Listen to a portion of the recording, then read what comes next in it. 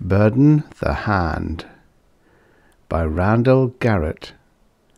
Originally published in Infinity, November 1958. Narrated by Tom Trussel. "Aren't you boys sort of biting the hand that feeds you?" asked Nicky Varden, staring complacently down the barrel of a Lundhurst 12 while she kept both hands high above her head. Van Ostrand was big and fat, and had sleepy eyes and an oily manner about him that nobody with half a brain could fall for. I, personally, would have picked him as the villain of a vidicast the first time he walked on the screen. He could have played the part to a T. The trouble with somebody who looks that much like the Heavy is that your mind rejects the idea. You think to yourself, I'll watch that guy because I don't trust him, but I doubt if he could really be as bad as he acts. Nobody could. Van Ostrand was. He gave a smooth, hearty chuckle and said, "You have a way with words, my dear. However, I have learned that it's perfectly possible to bite the hand that feeds one, provided it is bitten off cleanly at the wrist. Then, you see," again that chuckle, "you can feed off the hand." "My, what you can't do with a metaphor," said Nicky Varden admiringly. Van Ostrand said nothing but, "You will oblige me by turning around, my dear." I had to admire the girl, even though she was being an insufferable little prig, acting as though she had too much money, too much beauty, too much talent, and not enough common sense. There were 5 of us in the big house: Miss Varden, Van Ostrand, the mouse-faced Giles Jackson, the too handsome Bob North, and me. Van Ostrand herded the girl into the big living room. Jackson, North, and I tagged along behind. While the rest of them went on in, I stayed at the door, listening. "Take care of her, North," Van Ostrand said smoothly. North laughed in his rich, hearty way. "Just how do you mean that, Van?" Van Ostrand looked painfully exasperated. "Please, Mr. North, I am much too old and too fat to be amused by your lascivious humours. Put the handcuffs on her before she does something young and foolhardy and forces me to shoot her." "Shoot me?" There was a sneer in Nicky Varden's voice. "You wouldn't." I knew what she was thinking, and I hoped she wouldn't try to act on it, because she was wrong. If she wasn't careful, she'd be dead wrong. Bob North jerked the girl's hands around and snapped a set of magnetic cuffs on them. She said something in a low tone that I didn't get, but it probably referred to either North's ancestry or his questionable birth. North just laughed and pushed her into a chair. "I don't get you, Bob North," she said. "You and your good looks had me fooled. You should have married me for my money instead of pulling something like this." Van Ostrand's chuckle came bubbling up from deep within his great soft belly. "My dear Nicky, you are wrong on at least 2 counts. In the first place, if he attempted to go anywhere near a registry office for a mating certificate, he would be nailed for bigamy and desertion." North looked suddenly angry, like a schoolboy faced with a tattletale. "That's enough, Van." Van Ostrand's piggish eyes and his soft voice both became suddenly cold. "Remember your place, Mr. North." North subsided. "In the second place," Van Ostrand went on, his voice soft and oily again, "we are all of the persuasion that there are more important things in life than money." Nicky Varden had been basing her actions on the obvious fact that in order to get her to sign anything and get it through any of her big holding corporations, they would have to keep her definitely and indisputably alive and conscious. But if it wasn't her money that was wanted— Her face went suddenly white. "What do you want?" she said in an almost inaudible voice. "For the nonce," said Van Ostrand. "Only your continued cooperation. Believe me, dear child, we have no desire whatever to dispatch you untimely from this, our present sphere of corporal existence. On the other hand, we have no compunctions against it either. Our choice will depend on your choice." "What do you want?" she repeated. Her colour was beginning to come back. "Right now, you can just sit comfortably and relax. If you wish, I would be happy to turn on the Tri-D. You can watch a program and take your mind from your troubles." "No, thanks," she said. She had only a small idea of what she was up against. I knew exactly what Van Ostrand was up to, and for the moment I was glad Nicky Varden didn't. She was scared enough as it was. Jerome Van Ostrand was a lawyer, and a good one. Presumably, he worked for Marcus Varden Enterprises. I said presumably because obviously he didn't work for the company, but against it. Or at least, for himself only. I didn't know how much control he now had over Marcus Varden Enterprises, but I suspected that was more than he was entitled to have. Nicky had gotten wise to him just a little too late.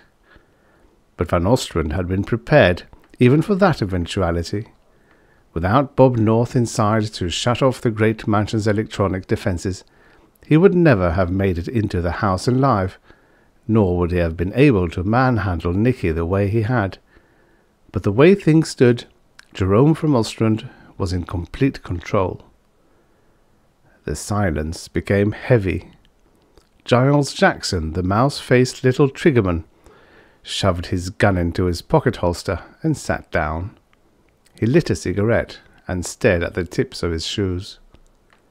Van Ostrand rolled an expensive, pungent cigar in his round, fat face, while Bob North contented himself with looking at Nicky with obvious thoughts showing on his face. I just stayed at the door, being very quiet, and wishing I could do something else. Nicky couldn't take it.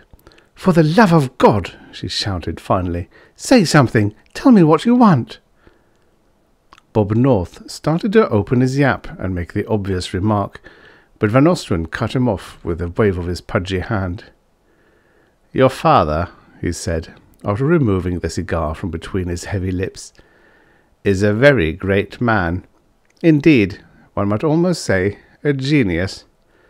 "What's my father got to do with this?" Nicky asked with irritation. "My father's been dead for 17 years. Van Ostrand looked at his cigar end, approved of the ash, and looked back up at the girl. "Only legally," he said. She gazed back at him uncomprehendingly. "Your mother," Van Ostrand continued, "was, shall we say, something of a schemer." "From you?" snapped Nicky. "That's very funny." The fat man chuckled hugely. "Indeed it is. I admit the beauty of your penetrating witticism, my dear. No, compared with me, your mother was practically the epitome of virtue and guilelessness. But she had her path made easy, while I did not. I hardly think I could have managed to marry the great Dr. Marcus Varden." He chuckled jovially at his own wit. However, I had to agree with his last remark. I don't think he could have passed the physical. "At least my mother was married to my father," Nicky said bitingly. "Ho, ho!" the fat man laughed hugely. "You improve, my dear. Really you do. Yes, indeed she was. And when she married Dr. Varden, she married a man who was already a millionaire several times over. He was not only capable of doing basic research into the laws of the universe, but of capitalizing on them. He was one of those truly rare persons, the all-around genius. It was as if Newton had been able to invent and use an anti-gravity device, or if Einstein had perfected the atomic bomb and sold it to the United States government.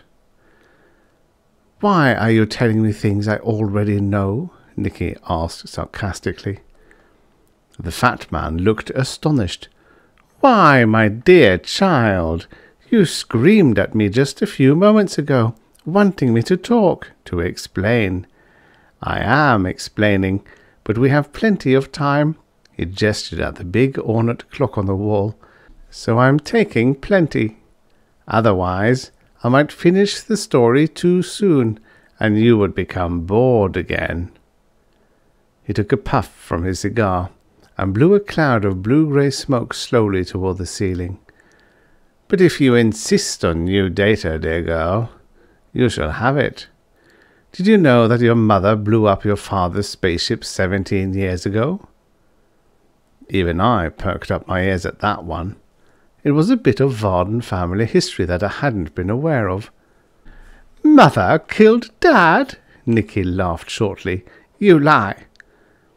"I admit the charge," chuckled Van Ostrand. "I do, frequently. Not this time, however. Besides, I didn't say she killed him.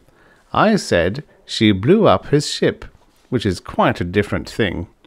Indeed, my dear, I am happy to say that your father has been alive for these 17 years, and is alive at this very moment."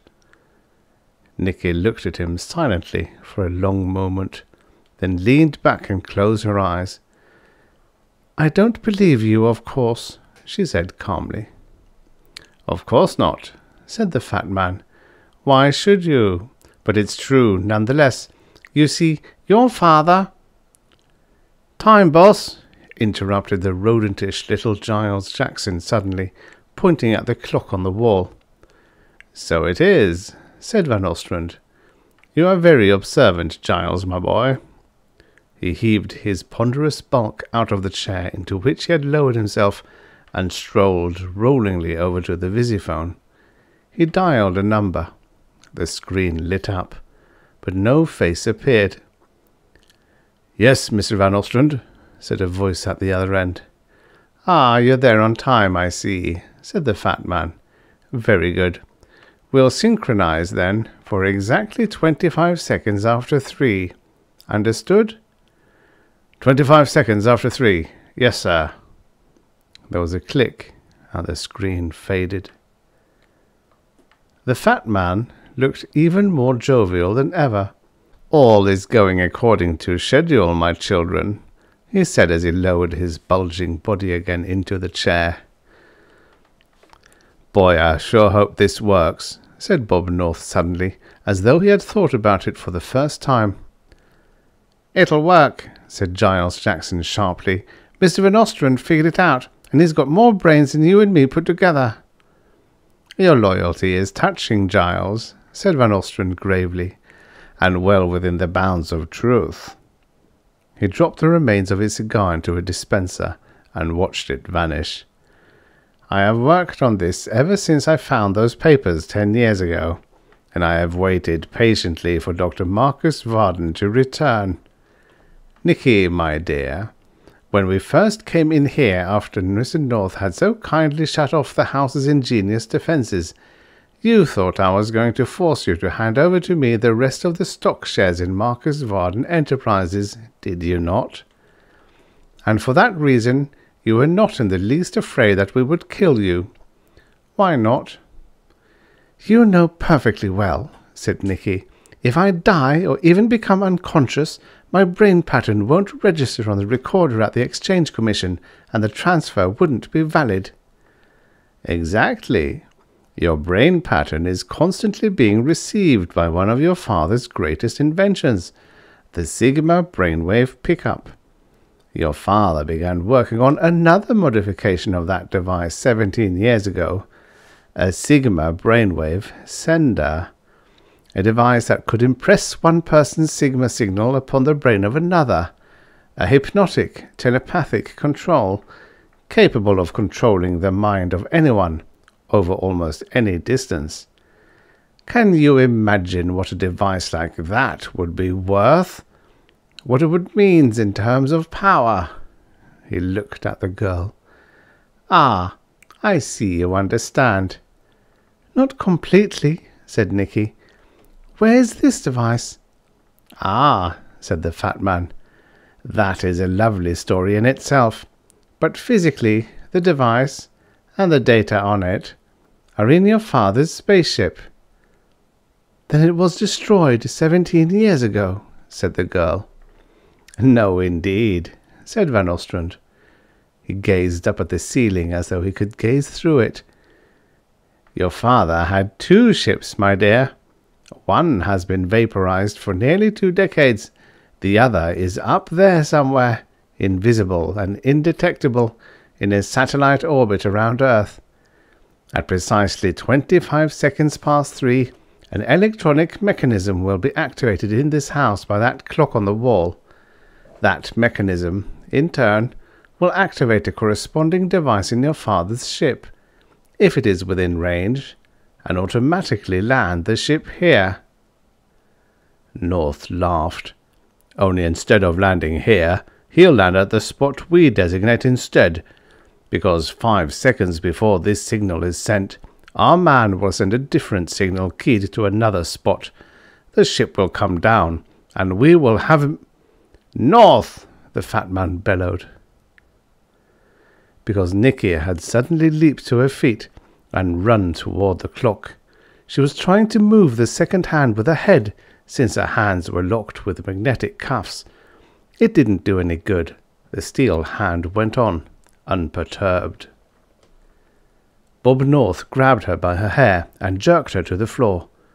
Giles Jackson was on his feet, his gun aimed at her head.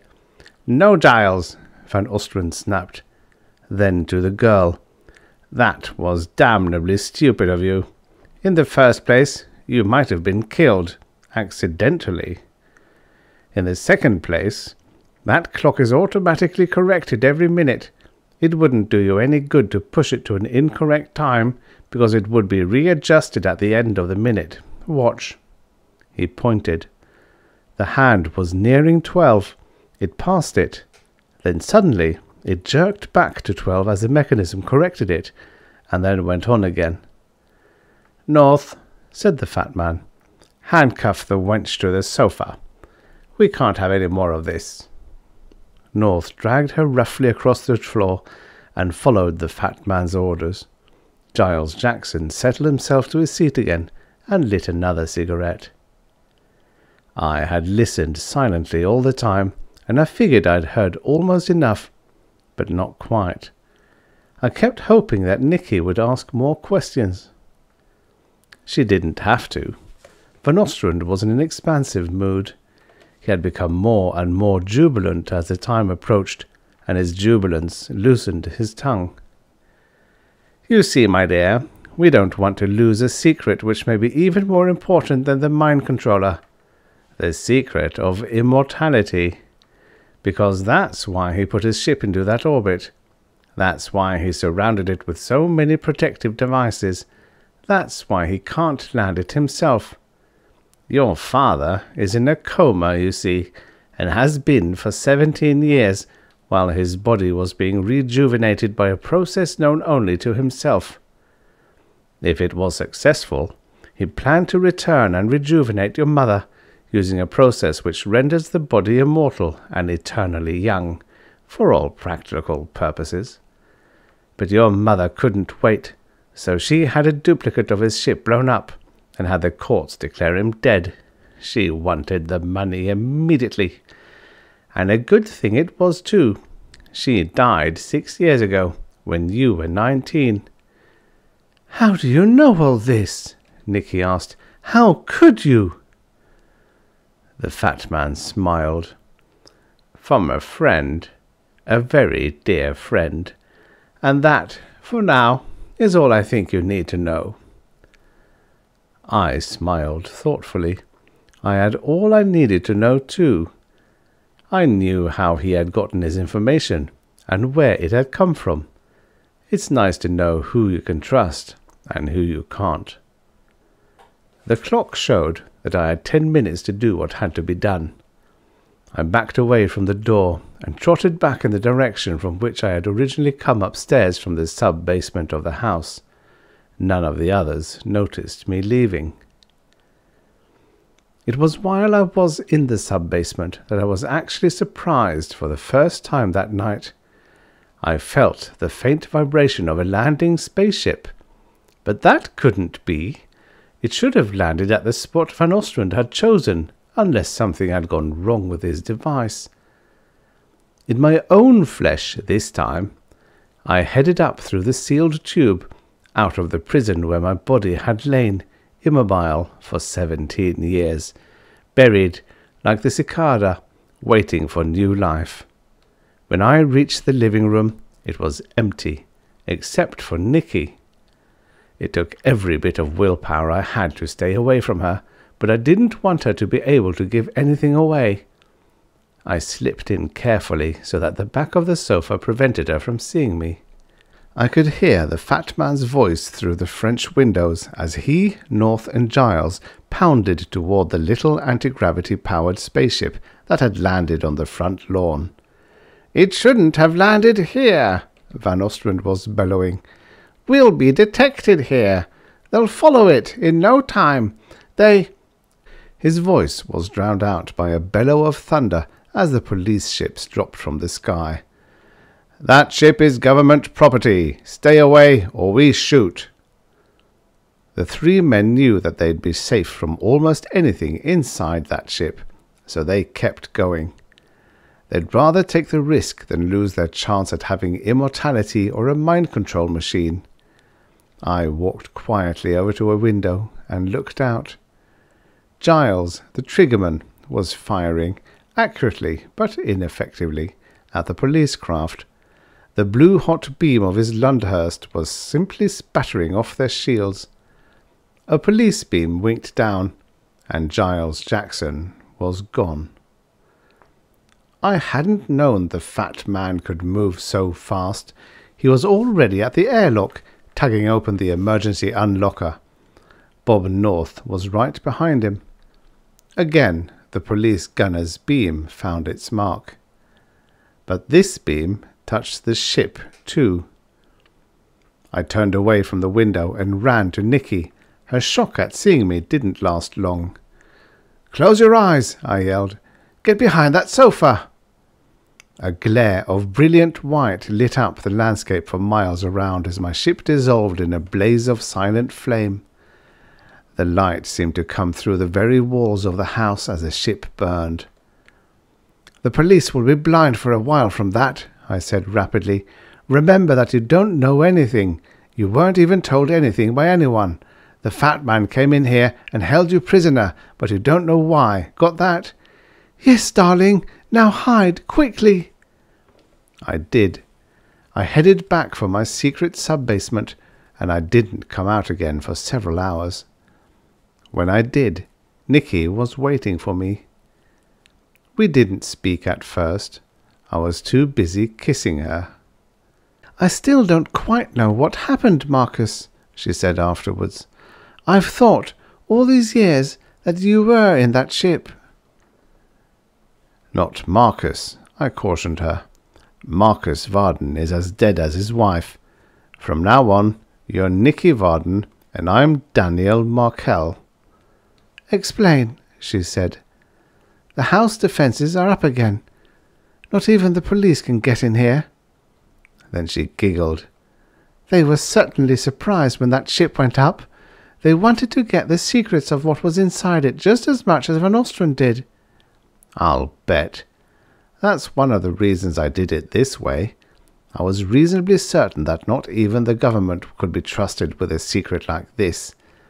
That's why I left misleading information in the government vaults. That's where Van Ostrand got the information, by the way. He got the same mixture of truth and half-truth that I'd given them. Someone in high places is going to get burned for this."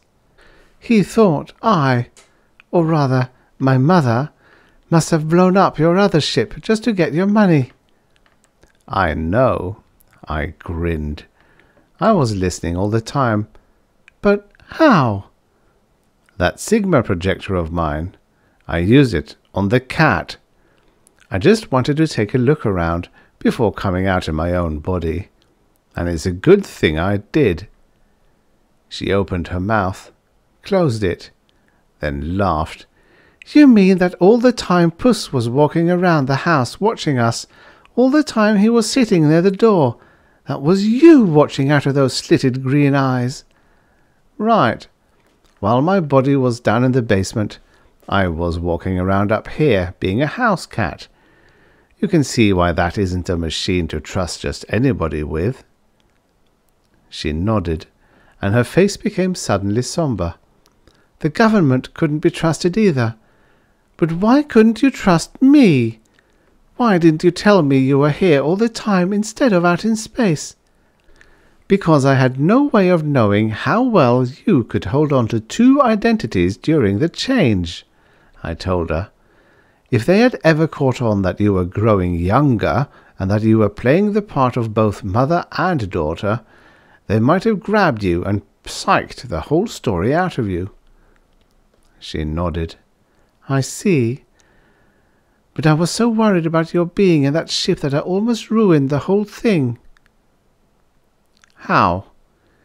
"You didn't want the ship to come down here, did you?" she asked. "No. I wanted it to follow the signals of Van Ostrand's confederate. It would have burned when they opened the inner airlock anyway. What did you do to bring it down here?" "If you were the cat, sweetheart, you saw what I did." She looked suddenly very coy. "You mean that bit with the head when you tried to nudge the second hand? I don't quite see." "Magnetic handcuffs and bobby pins," she said. Then I got it. Even a genius like me can see the obvious when you draw him a picture of it. She'd magnetized a bobby pin and let it stick to the second hand of the clock. The weight of it had been just enough to cause the clock to run fast when the hand was dropping from 12 to 6, and make it run slow when it was trying to go up the other side. The two cancelled each other out, so it was always almost correct when it was pointing straight up. But it took it only 20 seconds to get to the 6, and about 40 to reach the 12. "Very clever," I said. "I'm glad you didn't kill me with it. Once I get the Sigma receiver sender down to manageable size, we won't have to worry about either of us not knowing what the other is up to." "Well, you're not going to work on it just yet," she said emphatically. "First you'll have to establish your new identity. Then you'll have to marry me again. Nicky Varden is a very respectable and unspoiled girl." I thought of all the years that I had lain in that tomb, while, due to the sex-linked differences in the rejuvenation process of immortality, my wife had been fully alive. And I thought of men like Bob North who tried to push themselves onto helpless women. And then I realized that Nicky was not quite helpless. Respectable and unspoiled? She'd better be, I said.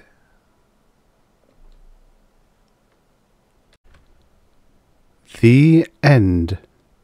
Subscribe for your daily stories of futures past. Go on then. Click the button. You know you want to.